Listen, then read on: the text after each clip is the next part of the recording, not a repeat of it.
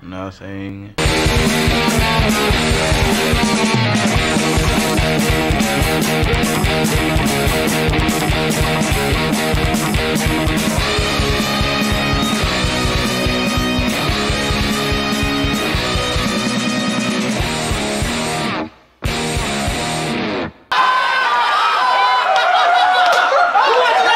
Now, it's true I have no love for streaming services these days. You will never find a more wretched hive of scum and villainy. So maybe it was my lack of patience in relation to cuties, penis rockets, or the lack of faith in the source material that Reacher somehow slipped through the cracks. Sweet Jesus. So time to butter up as we play with the forbidden fruits of a bygone era of television in Amazon's original production of Reacher. This shit's gonna have nuts in it. Former military cop Jack Reacher rolls into the tiny town of Margrave, a small Georgia town of little consequence. Bet you go way back to the days of tipping cows and playing in a jug band.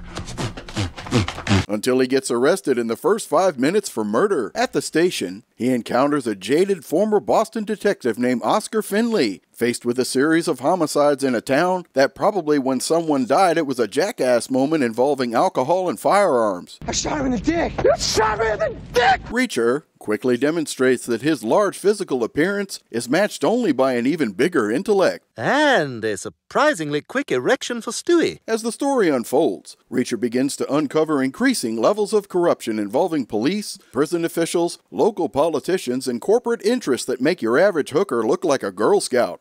Is my dick showing, like Cher's did? That's extra, by the way.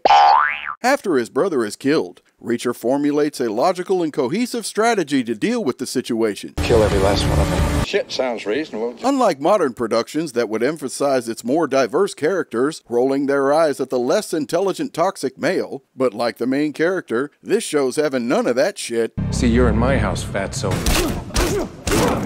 A smartly written show delivering something for everyone with plenty of brutal brawls, gunfights, and plenty of eye candy. I like booty. For the more intellectually minded, it features extensive forensic analysis, critical thinking, deductive reasoning, and of course, explosions!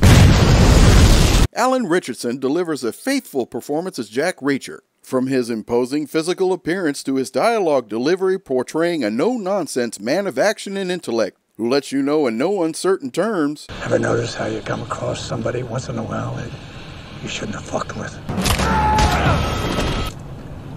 That's me. Veteran Malcolm Goodwin delivers a solid performance as a jaded, divorced former Boston detective who self-exiles himself to small-town police work only to realize, Jesus.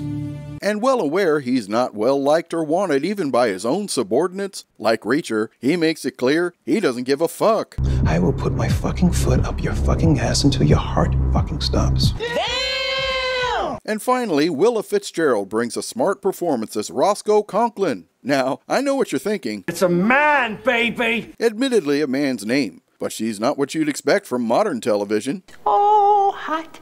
Want to touch the hiney? Small in stature, but big on attitude and intelligence, and despite her physical size, isn't afraid to get all up in Reacher's business. What are you doing with that loofah? Don't worry about it. Ah! So with none of the self-empowering, stereotypical woke wank fest that infests modern media today,